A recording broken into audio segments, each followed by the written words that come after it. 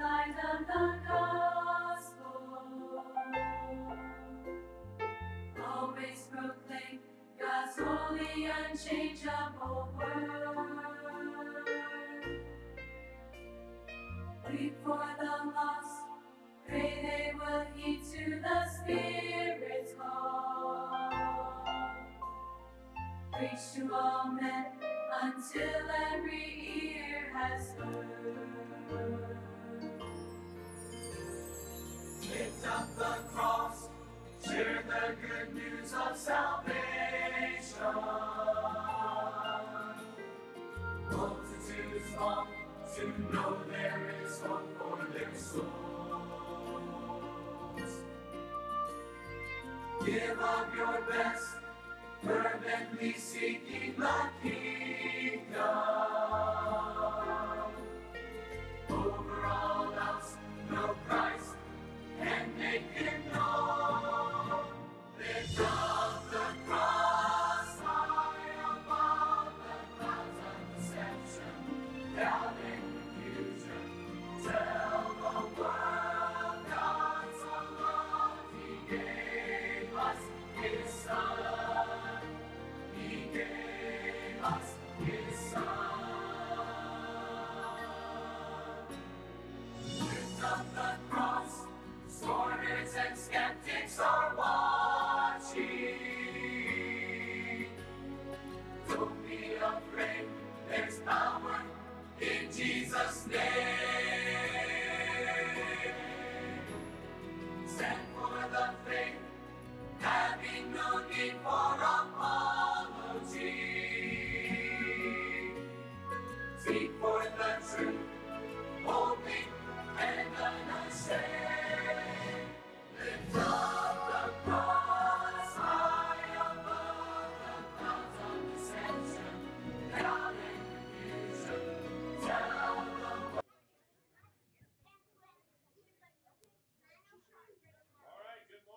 Resurrection Bay Baptist Church. If you could all please come on in, find a seat this morning. Brother Jake and Miss Kaylee and Mr. Luke and Mr. Hayden are going to open up with a special for us.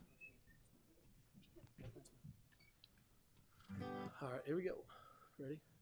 Jesus is wonderful. Hang on, I forgot my capo. I'll just go ahead. We're going to go with it. All right, here we go. Ready? Jesus is wonderful. Yes, he is wonderful. Jesus is wonderful to me. He is the King of Kings, Prince of Peace, my everything. Oh, he is wonderful to me. Yes, Jesus is wonderful to me.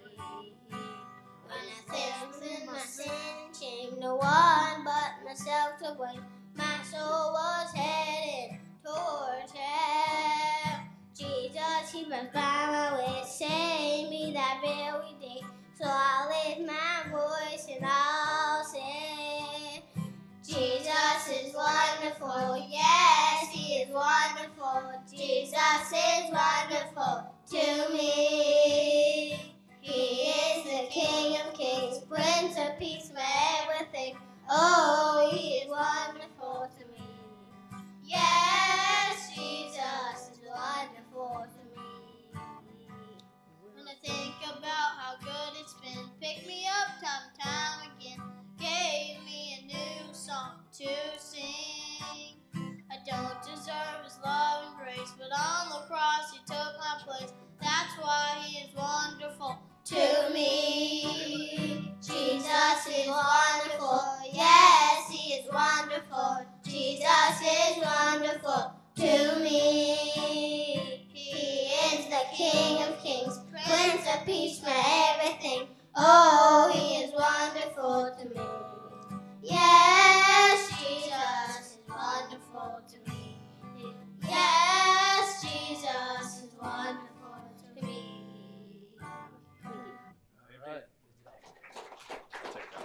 Oh, you need one for sure.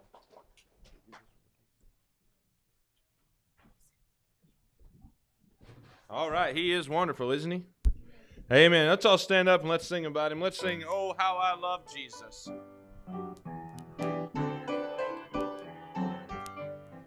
There is a name I love to hear, I love to sing its word. It sounds like music in my ear, the sweetest name on earth. Sing it out now. Sing, oh, how I love Jesus. Oh, how I love Jesus. Oh, how I love Jesus. Because he first loved me. It tells me of a Savior's love who died to set me free. It tells me of his precious blood, the sinner's perfectly. Sing, oh, how I love Jesus. Oh, how I love Jesus. Oh, how I love Jesus. Because he first loved me. It tells me what my Father has in store for every day. And though I tread a darksome path, yield sunshine all the way. Sing it out. Sing, oh, how I love Jesus. Oh, how I love Jesus. Oh, how I love Jesus. Because he first loved me. It tells of one whose loving heart can feel my deepest woe. Each sorrow bears a part that none can bear below. Sing it out. Sing, oh, how I love Jesus. Oh, how I love Jesus. Oh, how I love Jesus. Because he first loved me. Amen. Let's sing, therefore the redeemed of the Lord shall return. Therefore the redeemed of the Lord shall return, and come with singing unto Zion, and everlasting joy shall be upon their heads. Therefore the redeemed of the Lord shall return, and come with singing unto Zion, and everlasting joy shall be upon their heads. Sing it out now. They shall attain gladness and joy, and sorrow and mourning shall flee away. Therefore the redeemed of the Lord shall return, and come with singing unto Zion, and everlasting joy shall be upon their heads. Amen. All right. Did we have any birthdays this week? I think I forgot last week also. So if you had a birthday last week or this week or an anniversary, now's your chance to tell. Kayla? All right. Come on up. Awesome.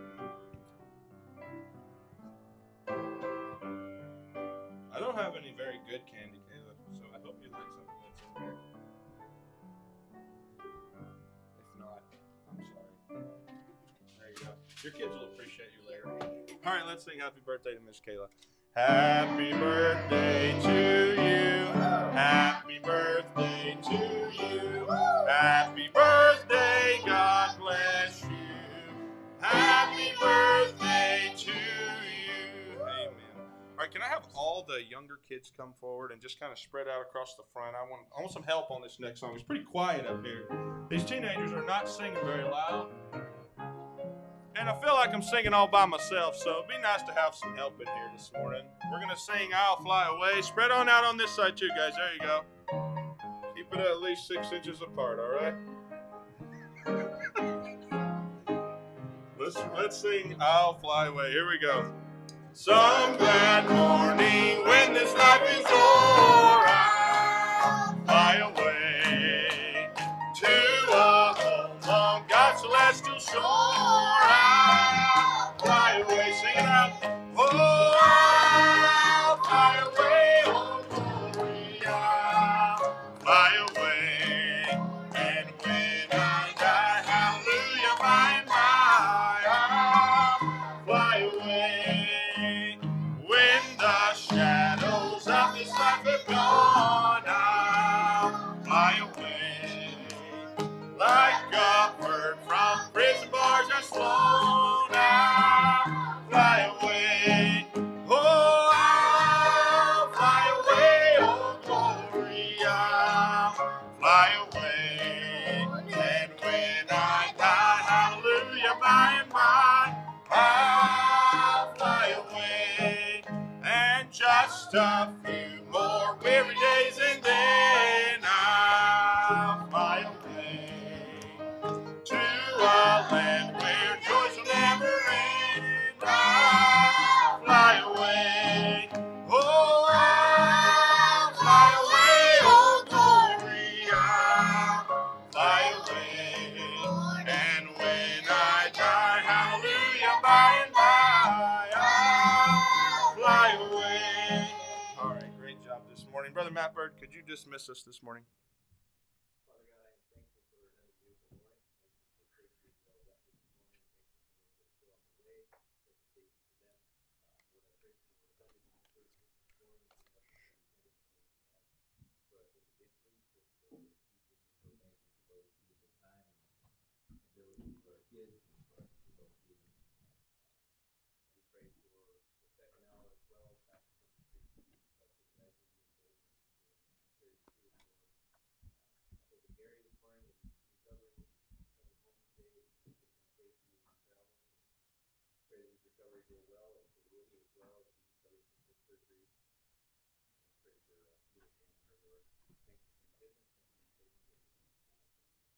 Amen. You are dismissed. Please walk.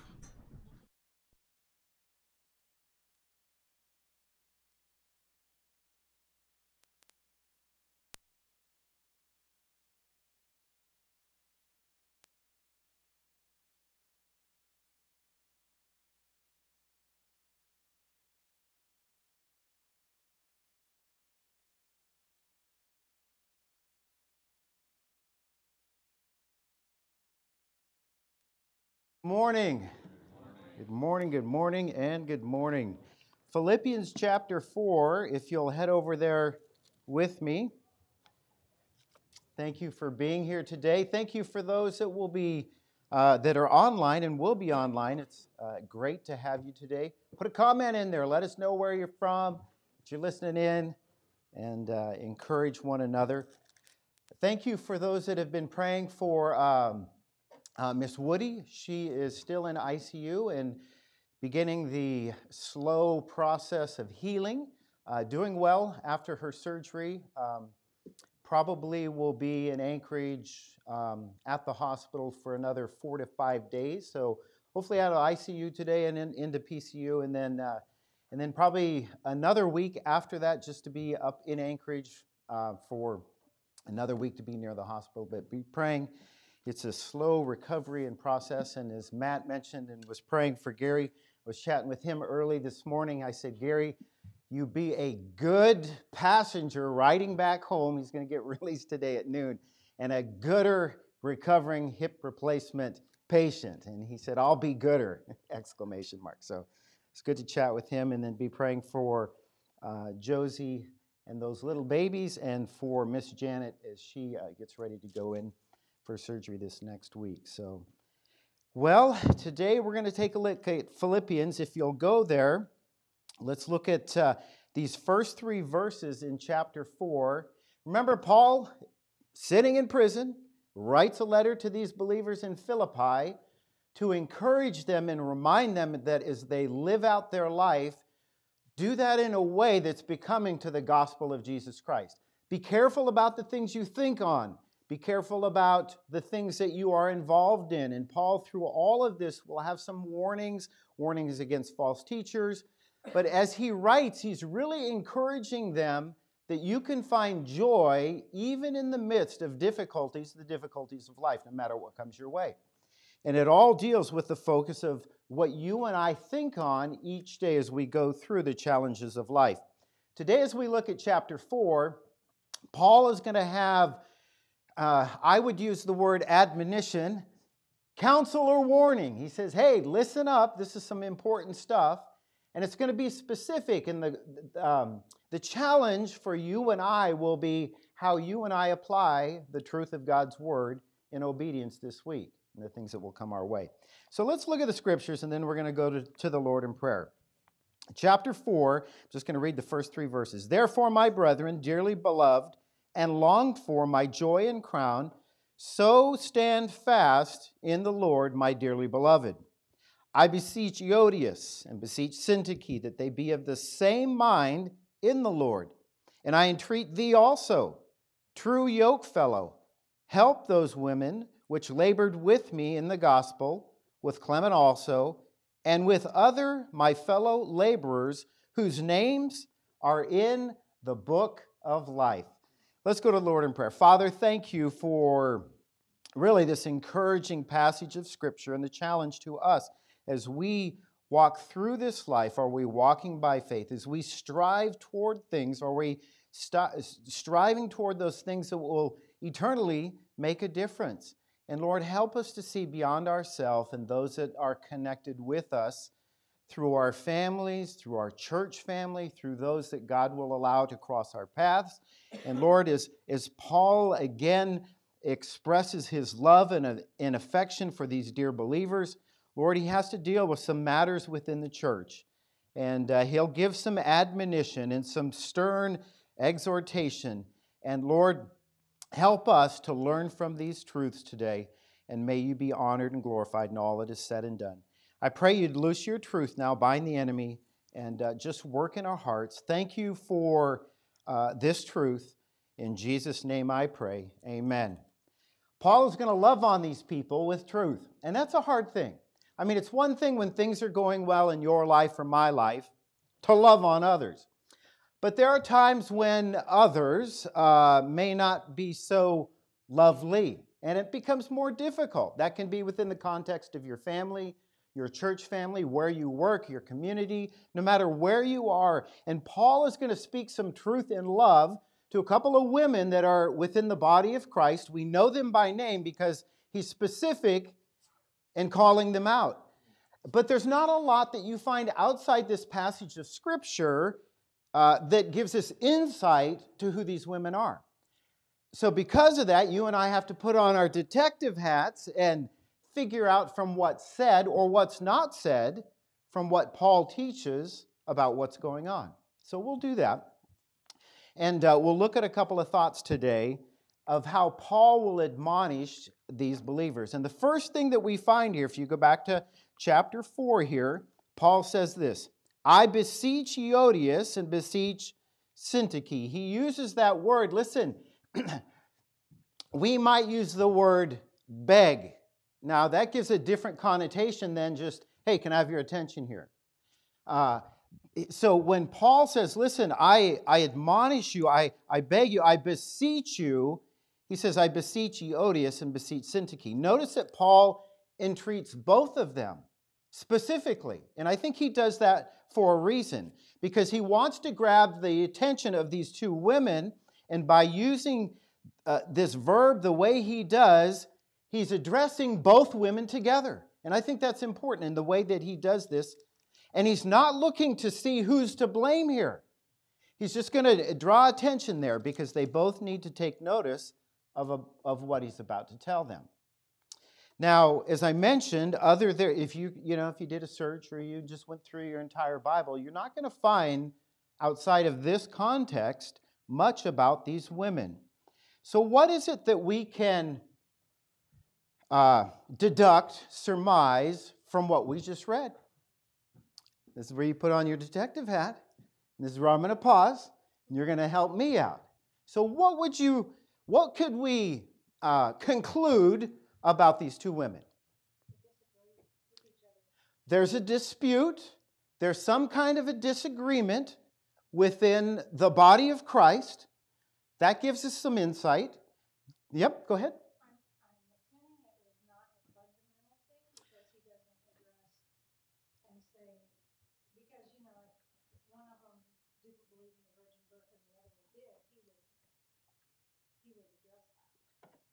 Paul speaks the truth in love. If it were a doctrinal issue, if you go back to the book of Romans, he's very clear. Mark them and don't have anything to do with them. And that's my kind of paraphrase. But we don't find that in here about these two women. So it's probably not a doctrinal issue. These two women within the body of Christ, so they're members probably within the body of Christ at Philippi, not outsiders who have come in and are causing some issue. What else can we conclude or figure out about these two women? Yeah, go ahead, Beth. They were involved in laboring with Paul to strive for the gospel, to carry that forward. Now, we don't know what part, but we will be able to figure out some things from fellow laborers, the terms that he uses. So what do you think the dispute may be over, or does it really matter? Go ahead, Sally, you were going to say. Well, I think they were leaders, that people looked up to them because he wants them to get it together so that they won't infect the whole body. Yeah. Whoever these two women are, I won't use the term leader, although that's probably it, but they have influence in such a way in the body of Christ that Paul says, listen, here's a warning to you two. I'm not going to focus on the blame, who's to blame, but I'm going to address both of you. And I think that's insightful for you and I. Oftentimes as we, I don't know how many, probably hundreds of times you read over a verse, but you don't really stop to think about what's going on. And by application, you may think, well, that's great. What in the world does that have to do with me? Listen, we all have our realms of influence within your own families, within the body of Christ, within your workplace, whether you're the owner or you work for someone, you all have an area of influence with the people around you, and it can cause disharmony. But by application for you and I, when it takes place within the body of Christ, it can affect what God wants to do through the members of that body. I love that about the scriptures, how Paul would teach that we are members, and he likens the human body to people that make up the body of Christ. Eyes, nose, mouth, ears, uncomely parts, but there's a portion of that scripture that says that God hath placed the members in the body in a way that pleaseth him. And so every member within the body of Christ is important. In fact, he would teach in that same passage, the uncomely parts we are to really lift up. We tend to focus on the more verbal, the more obvious, the more upfront parts of the body, and we should. But there's much that Paul will try to deal with here to warn these women. So we find here it's a very personal warning, a very personal warning. And the other thing, if you go back to chapter 4, look at verse 2. I beseech Eodias and beseech Syntyche that they be of the same mind in the Lord. Paul not only gives a personal warning, but it's a very pointed warning. The things that you think about, the things that you're involved in, the things that you have influence over, and those that you influence, whether you realize it or not. Do you realize people watch you? I don't care who you are within the body of Christ or where you, in your mind, put yourself. Well, I'm kind of an unimportant part because I don't really do anything in the body of the Christ, or I only do this. People are watching you and me, the way you raise your family, the way you interact in the community, the way you work with others in the community, the way you respond to certain things, people knowing that you even go to that church, Resurrection Bay Baptist Church. People are watching you. And the question is, as Paul gives this very pointed warning that they be of the same mind in the Lord, it's important about what you and I think and are involved in within the body of Christ, because it does affect everyone around us. When we fall in that trap, well, what difference do I make? It affects the body. When I in my mind wake up and go, I'm just too tired to go today. What difference will it make? Nobody's going to even miss me at church. It affects the body of Christ. You and I will go through life struggles, and what we tend to do, what our enemy will try to influence to, is to think, well, man, if I let people know what I'm thinking and going through, it's unique to me. No, it's not. The things that you and I will struggle with within our families and just the simple fact of raising children, having to figure out how we're going to make ends meet and take care of everything, it doesn't take long if we remove Jesus out of the picture to think, I'm all alone here. And that's exactly where our enemy wants to get us. Thinking we're all alone and just isolate us and cut us. So you, within the body of Christ, it's important. And Paul here says, listen, have the same mind in the Lord. Paul beseeches them to be of the same mind. Now, the reality is we all have opinions. And we all think, well, if people would just do this in government and politics, it would turn this country around. If my boss would just recognize this and do this, this whole workplace would change. And yeah, those things may be true. We all have opinions. But I think there's the principle that Paul is dealing with here is sometimes not letting our opinions, even though they may be just, not exceed the bounds of modesty. You see, Paul would teach this principle of modesty. Do all things with modesty, the way I dress, the way I speak, the way I live life.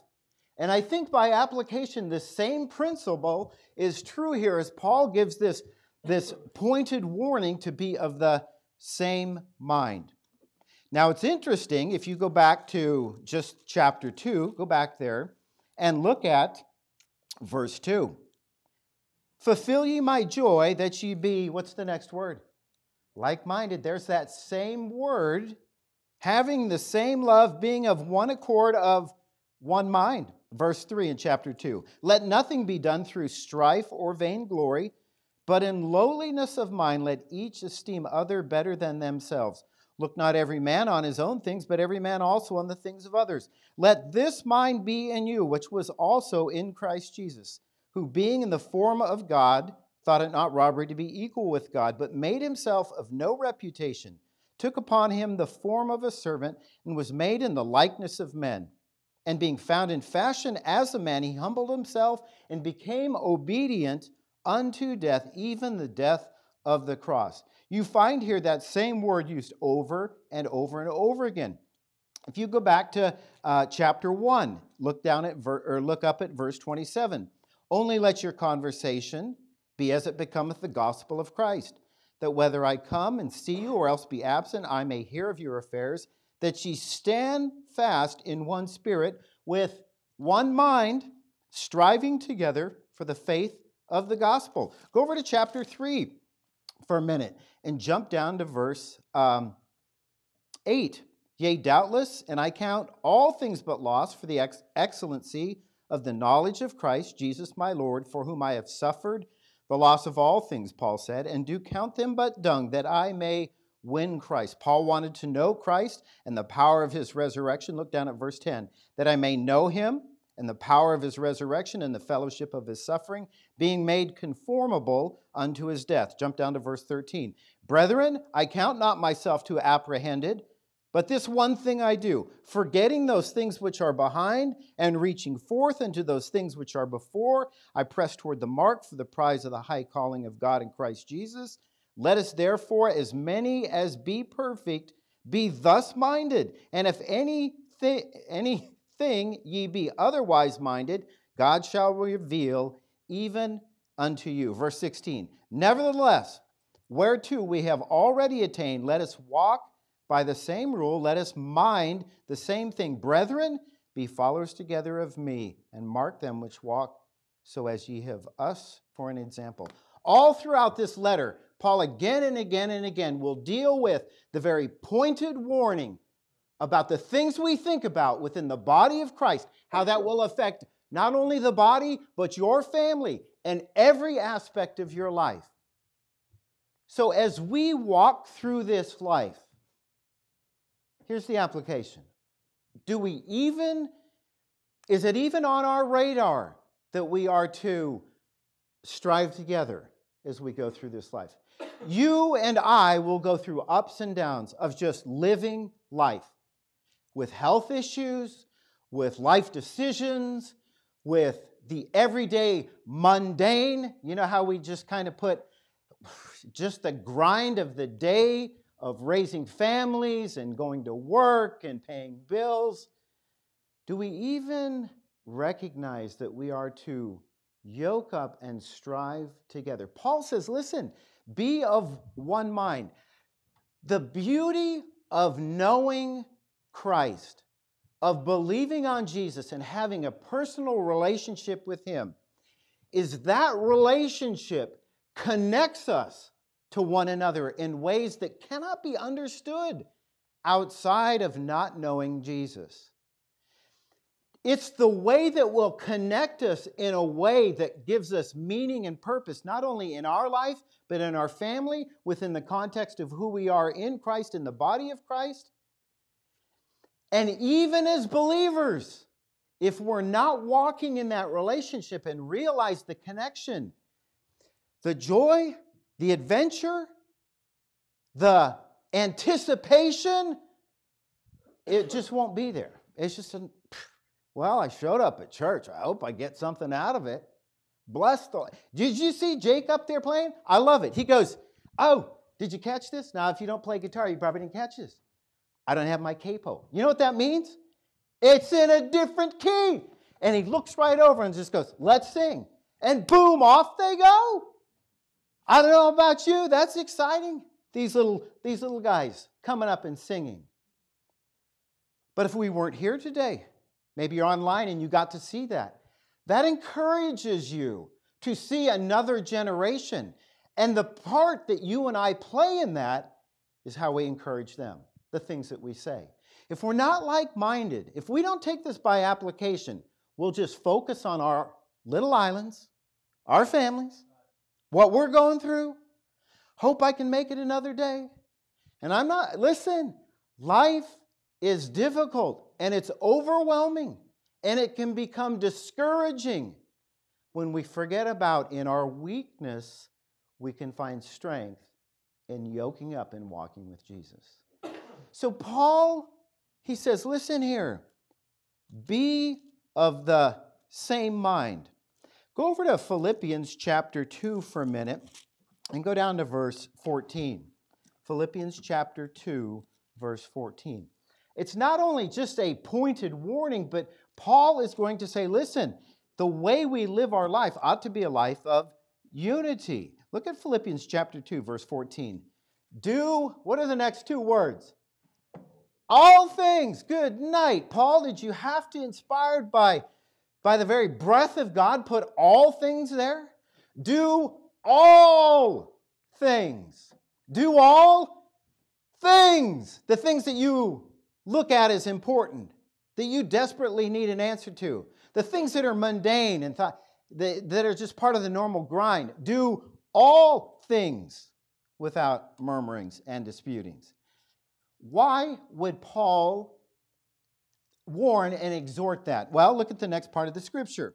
That ye may be blameless and harmless, sons of God, without rebuke, in the midst of a crooked and perverse nation, among whom ye shine as lights in the world, holding forth the word of life, that I may rejoice in the day of Christ, that I have not run in vain, neither labored in vain. Listen, as we strive together within the body of Christ, encourage and pray, to lift up, to weep with those who weep, and to laugh with those who laugh, to go through the highs and lows. We're in this together. And as we do that, we are to be lights to those that will watch you and I as we live out life. People are just looking for honesty. Honesty. Well, I'm having a bad hair day. Well, that's good. But the question is will I walk by faith on the bad hair days and respond in a way that reflects who my Savior is? We have good days and bad days, and some days our days are so bad, we just get up on the wrong side of the bed. Can't do that in some houses. You just smack into a wall. But you get up the wrong words come out, the wrong thoughts come out, the wrong actions come out. We have days like that.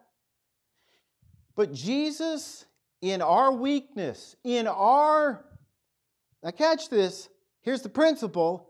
What we think is important in our opinion that would cause a dispute, maybe that needs to be toned down a little, Paul would say.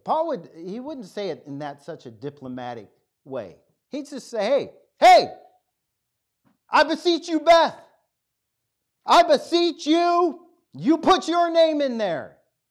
He just calls them right out in love. Be of the same mind.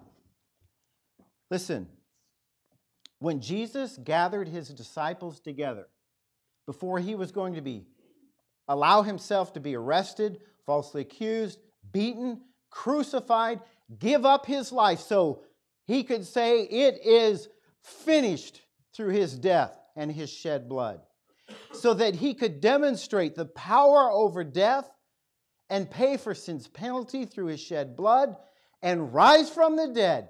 It is finished. He said, guys, here's a new commandment that I give you. You've heard this. I love this passage of Scripture, that ye love one another. And I could just see him like, dude, what? We know a lot of the commandments, but love one another? And then Jesus would say this, as I have loved you. He says, let me, Jesus said, be the example. As I have loved you, that ye love one another. By this shall all men, everyone that's watching you. You want to know how people know that you're a follower of Jesus Christ? If ye have love one for another. That is an incredible truth that Jesus would challenge those that followed him physically on the earth and afterwards, because it was that very thing that would make a difference in the lives of everyone they lived around that would cross their path. What is different about these people? There is something different about them. The Roman government can't fix everything. The Roman government hates what they stand for, but they're still loving one another and helping other people along the way and proclaiming the gospel of Jesus Christ and seeing lives changed and helping in those lives. It made a difference then. It makes a difference now. The question is many times we will get just overwhelmed with the things of life or just in the daily grind, and it's just not even on our radar, the impact that you have in the lives of other people, the part that you play within the body of Christ as you live out your life. But people are watching you. And Jesus said, listen, be a light, be salt. Go, if you would, go over to Psalm 119. We'll just go over here for a second. Psalm 119.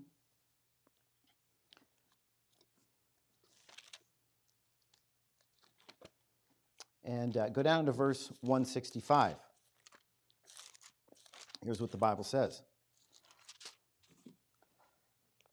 Great peace have they which love thy law, and nothing shall offend them. You ever get offended? Ah, man. And something inside of you just bubbles up to the top. You don't talk to me that way. You don't talk to my family that way. You don't treat the person I love that way. You don't understand and see the way I see things in this situation. And pretty soon, there's a dispute. That's where we find these two women. And Paul is just simply going to say, listen, be careful. Be careful. All right, we're going to go on to the next point. I think we got that warning. The next part of this, go back to Philippians for a minute, chapter 4. Isn't that a great problem when the sun comes up and it's so bright? You're out there. Philippians chapter 4, and go down to verse 3. And I treat thee also, true yokefellow. Help those women which labored with me in the gospel. You see, the work here that you and I are to play a part in is important and serious work. In fact, it will change the eternity of the people that God will allow to cross your path. You think about that. The eternity. God may open a door, provide an opportunity for someone to cross your path. Maybe once and only once. Maybe a few times, years apart. That can make a difference in the eternity of where an individual will spend, either in the presence of God or in death, forever separated outside of the presence of God. And you see here, it's a serious work. And when Paul uses this word, yoke fellow, he's purposely using this word that draws a picture of oxen, because back then, before power equipment and machinery, you just hop in that front end loader. 4 minutes, my entire driveway is cleared of snow. I mean, wet, heavy snow. 4 minutes. Paul is using a picture of oxen who would be yoked together that would try to break up the hard ground that would take days or weeks by hand, that would seem daunting, impossible. He would say, fellow laborers, are we yoked up together, striving for the gospel? And Paul here, we see here, he draws attention to the seriousness of this picture of a team of oxen harnessed together, pulling together. But look what he says here. I entreat thee also, true yoke fellow, help those women. He's very practical here. Take hold together with one another, come alongside one another, and assist, help them. He doesn't draw attention to what the root of the dispute or who's to blame. He says, listen, you've labored with me, these women have labored with me, striving together for the gospel. There's an issue here, and I want you to be a help to them. You know what we often do? Well, it's not my problem. They're having a problem with their family? Oh yeah, I'll pray for them. And we should pray. And I'm not trying to discount or lower that prayer is not important. But we tend to avoid conflict. Who likes to go through and jump into a hornet's nest? Well, if I just go in there and try to help in some way, be an encouragement, I might get stung. Yes, you may. But you think about your own families and the children within the context of your immediate realm. You will love them in truth. Yeah, you'll have bad hair days. I mean, days where it never happened in my family, but screaming at your kids? Yeah, right. You're going to have days. I used to tell my wife, you can't tame a tornado. You can't. Don't even go there. Those homeschool years, when the principal would come home at lunch and have to fix things or remind people. We will have difficulties, but the question is, will we be a help? Will we be a help within this context? Look over, we're in the neighborhood, go to Galatians chapter 6. How do we help? Well, look what the Bible says. Galatians chapter 6. Go down to verse 1. Brethren, if a man be overtaken in a fault, ye which are, what's the next word? Spiritual, you think you've got it all figured out? Now listen, when Paul uses the term spiritual, he's talking about those who are following Jesus by faith, who can take the word of God and rightly divide it and apply it in wisdom.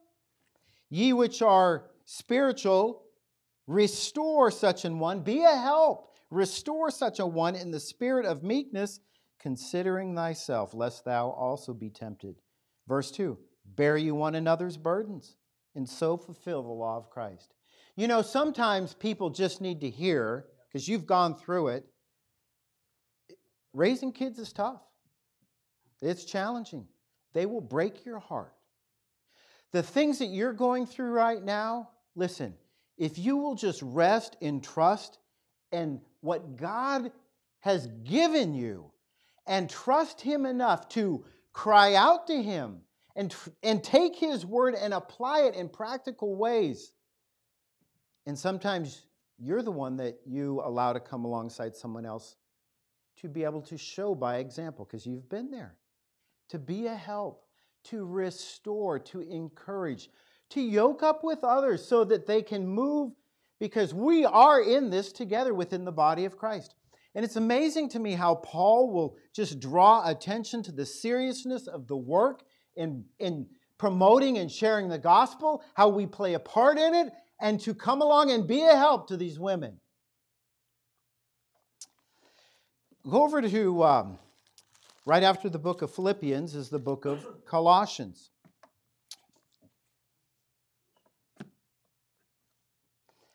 Chapter 3, look at verse 1. If ye then be risen with Christ, seek those things which are above, where Christ sitteth on the right hand of God. Set your affection on things above, not on the things on the earth. Jump down to verse 12. Put on, therefore, now in between those verses, there's a whole lot of stuff to put off.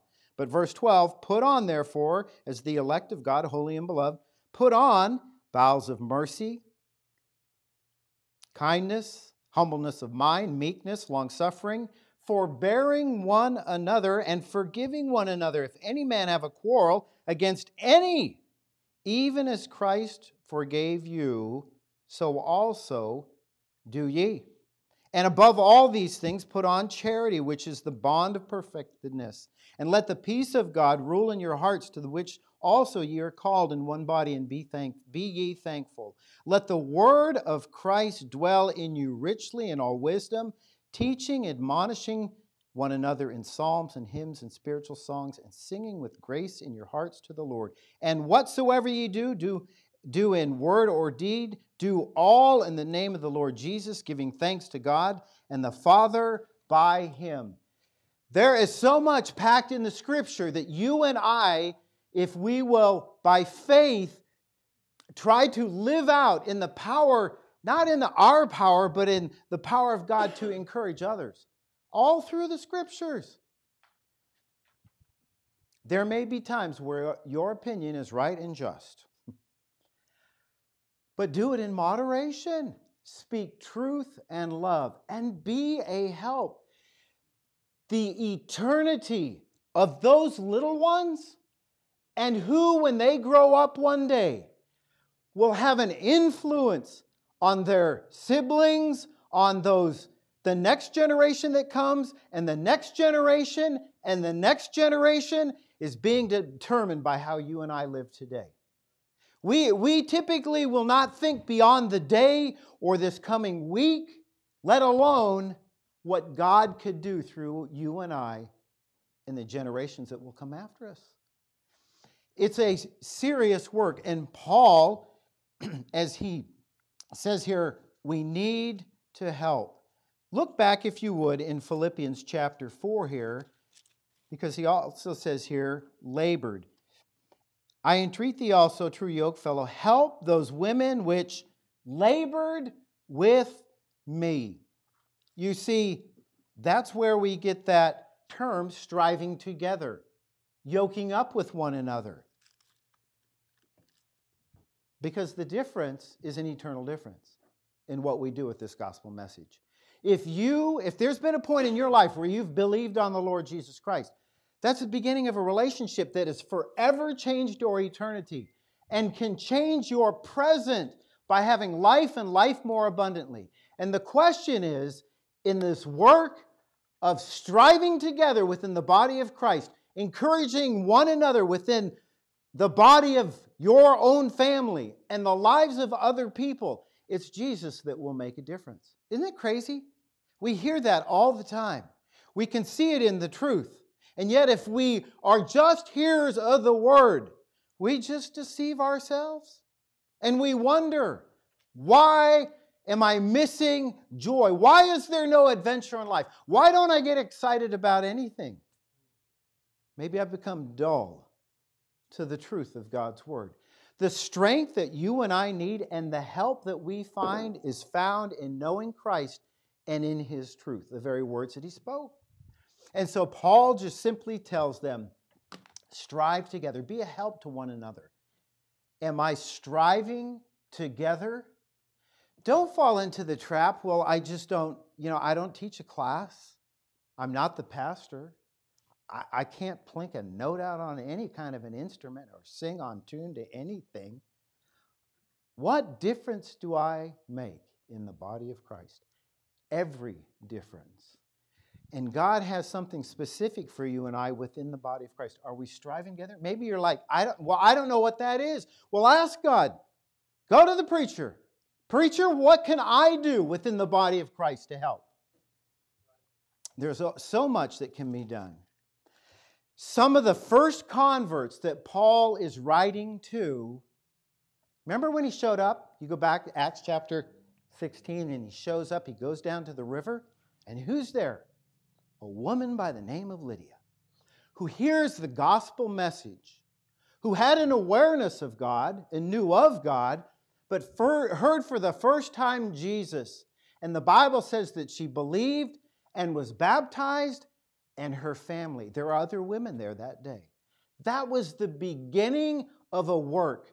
And you might look at that and go, well, a couple of women down at a river? That's no big firework display start of a work in Philippi that would forever change the course of women and children and men and other people who had passed through Philippi. The work is serious, and Paul, as he says here, strive together. Strive together. And then finally, see if we can get to this last point. Let's look at, go back to Philippians chapter 4 and look at this latter part of verse 3 here. I entreat thee also, true yokefellow, help those women which labored with me in the gospel, with Clement also, and with other my fellow laborers, whose names are in the book of life. God knows the names of all his children. Amen? He knows you and I better than we know ourselves or will ever know ourselves. And you'll notice in here, Clement and others are named in the book of Philippians. And I think that's important. But more importantly, their names are written in the book of life. And the question is, your name written in the book of life? Well, how does that happen? That happens when we come to the realization, no matter what our past is, I'm lost. I am spiritually lost. And you see for the first time a Savior, and his name is Jesus. The one who came and bled and died not only for your sin, but to give you life, to allow you to escape a second death, who in darkness would show light and bring restoration through his shed blood. The day that you believed on Jesus, boom! That was the beginning of a relationship. And that day that you believed on Christ, our names, now depending on how you view the scriptures, if they were in the book of life and blotted out or written in the book, they are in the book of life. So we find here a specific name and a specific record, the book of life. Listen, it's always scary when I show students about not knowing anything of their past. What I can learn about them in 3 minutes. And I just began to tell them all kinds of details. And they will look at you like, how in the world do you know maybe my name before I was married, where I lived, what children I have, what records are public that deal with illegalities? All kinds of your name shows up we're way past the days of the phone book. I can find your name. The who's who document. If you're on social media, your name is everywhere. The end of your life, people tend to go through and talk about all of who you were and how you were known. But for Paul, as he reminds these women and those that are laboring for the gospel message, He just boils it all down. Is your name written in the book of life? The people that you spend time with this week, are their names written in the book of life? You see, the warning Paul has, he talks about, listen, there will be names that are not written in the book of life. Let's look at a few passages and we'll finish this up. Go to the back of the book, Revelation chapter 17. Let's go to 13 first. Do I have that? I do have that. Revelation 13, we're talking about a specific record. The only book that really matters is that book of life. Revelation 13, verse 8. And all that dwell upon the earth shall worship him. Now we're talking about this false beast, but here's what I want you to catch. Whose names? Well, the Bible, those that were dwelling on the earth, whose names are not written in the book of life of the Lamb slain from the foundation of the world. You see, there are names that are not there. Go over to Revelation chapter 17. Revelation chapter 17. And look at verse 8. The beast that thou sawest was and is not, and shall ascend out of the bottomless pit and go into perdition. And they that dwell on the earth shall wonder, whose names were not written in the book of life from the foundation of the world, when they behold the beast that was and is and yet is, and is not and yet is. But there are names that are written in that book. Go to Revelation chapter 20.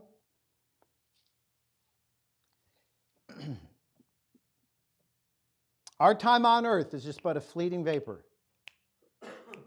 Is your name written in the book of life? The people that you spend time with, is their name written in the book of life? If they die and pass from this world into eternity and have never believed on Jesus Christ, they will stand here that we find in Revelation 20, starting in verse 11. And I saw a great white throne, and him that sat on it, from whose face the earth and the heaven fled away, and there was found no place for them.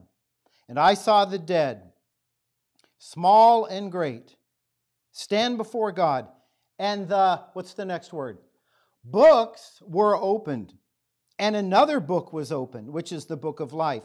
And the dead were judged out of which stack? The book of life? The Bible tells us. And the dead were judged out of those things which were written in the books according to their works. And the sea gave up the dead which were in it, and death and hell delivered up the dead which were in them, and they were judged every man according to their works which were written in those books. And death and hell were cast into the lake of fire. This is the second death.